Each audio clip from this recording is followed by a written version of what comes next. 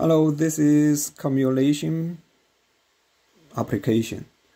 So when the scale is for capacity 1000 kg, press tear to change to 0 and discharge something, for example 250, and press the print button. You'll add 250 to the total.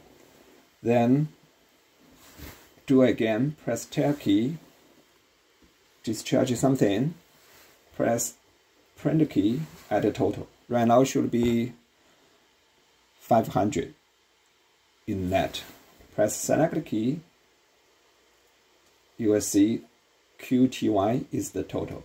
So this gross weight in the hopper and net weight, don't care about this.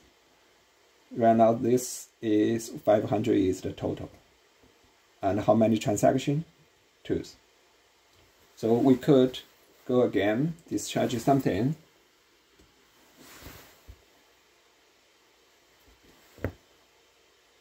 Right now should be 750. Can go 750.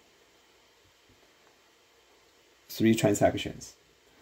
If you want to clear that, just press print button and hold.